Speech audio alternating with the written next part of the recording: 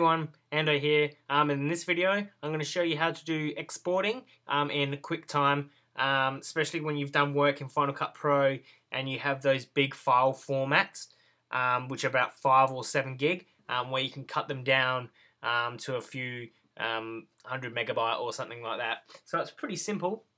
All you do is go into QuickTime. I'm just going to open up a file here, a file that I've been working on. So let's go here. Just a skateboarding project I've been working on here, and I'll open that up. And that file there is about 5.5 gig. So what you want to do is go to File, then go to Export, and as you can see here, you've got 1080p, 720p, 480p, formatting for iPad, iPhone, and iPod Touch and Apple TV. You can also for audio only or straight into iTunes. And what I want to do is go 1080p. And as you know, 1080p, 720, and 480, highest to lowest quality. So just click 1080p here, and I want to save that to desktop.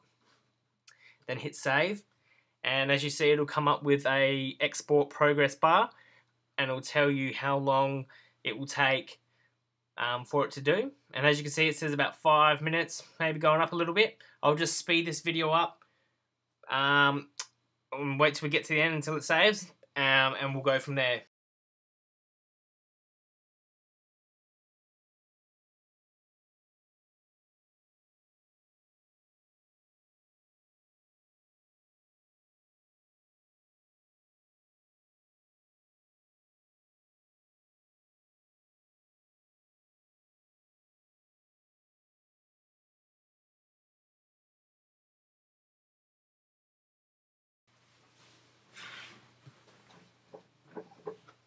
Alright, and we're just about to finish up here, 10 seconds.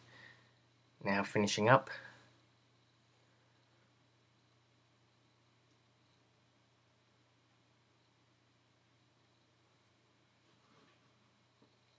And as you can see right behind here, the video has popped up, so you can just close this. And here is the 1080p export. And if we go to get info, 351.5 megabyte now, and it's easy as that. Thanks for watching. Tune in for more.